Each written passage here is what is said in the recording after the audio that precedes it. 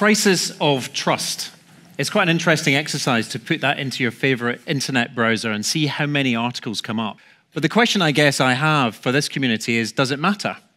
To what extent does that really change consumer attitudes, consumer behaviors, citizen behaviors? And I think to some extent, we need to be able to measure trust. And I want to talk to you about that today. So as EY, we're bringing you data. I'll start by saying this is not audited, but maybe you'll trust me. But I started by asking our team who measure trust for a living to look at plastics.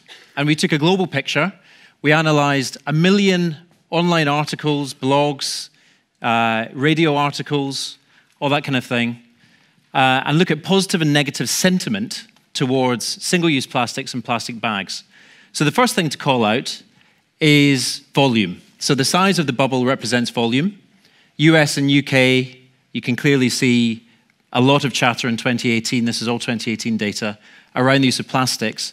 The US in particular, but also North America, positive not just about the use of plastic and the effectiveness of plastic as a utility, but also positive about recycling. The UK, if you look at it, you can split it. So the sentiment towards use has changed dramatically through the year.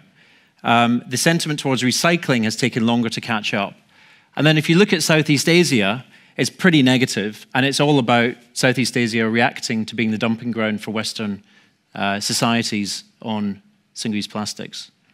And then if you look at it over time, you then see some interesting things. So Europe is green, and you can see there earlier in the year, EU declares war on plastic, pretty negative as it rolls through.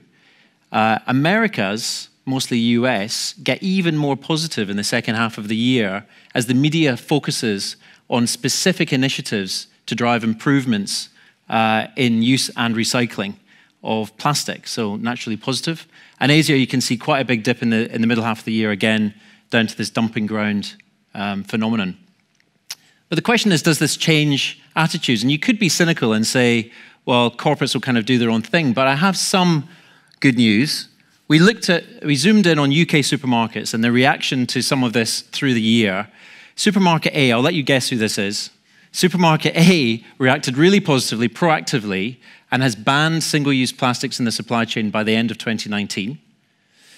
Supermarket G have banned single-use plastics, not until 2025, have been much more reactive. And more than that, there's a huge groundswell of, I'd call it outrage actually, at the amount of packaging on the shelves in their store. Now, as we get into this issue of long-term versus short-term, what does it do to their short-term results by suddenly flipping that innovation that they've been driving through their supply chain for so many years? So then let's take another industry, which is artificial intelligence. And we looked at autonomous vehicles and artificial intelligence in the context of 3 big brands. And this touches on long-term. Mercedes has a 100-year history of delivering great vehicles to the public. Uber and Tesla have a great reputation of being truly innovative and driving that innovation. Mercedes are involved and call themselves pioneers in autonomous driving, but have a note of caution. If you go to the website and Google Mercedes autonomous vehicles, you'll see this statement appear. There are still social and legal issues that need to be clarified, whereas Uber and Tesla have been much more proactive in being the first movers. And you can see the massive dip in sentiment. I mean, this is off the chart in terms of the fall in trust when Uber, a self-driving car, kills the first pedestrian in an autonomous crash. So I guess what does this all tell us? Well, trust, I think, does matter. We've done another piece of research. It was mentioned earlier about Paul Pullman Unilever. The Embankment Project for Inclusive Capitalism has looked at drawing the correlation between trust and financial performance, and that project has proven that correlation.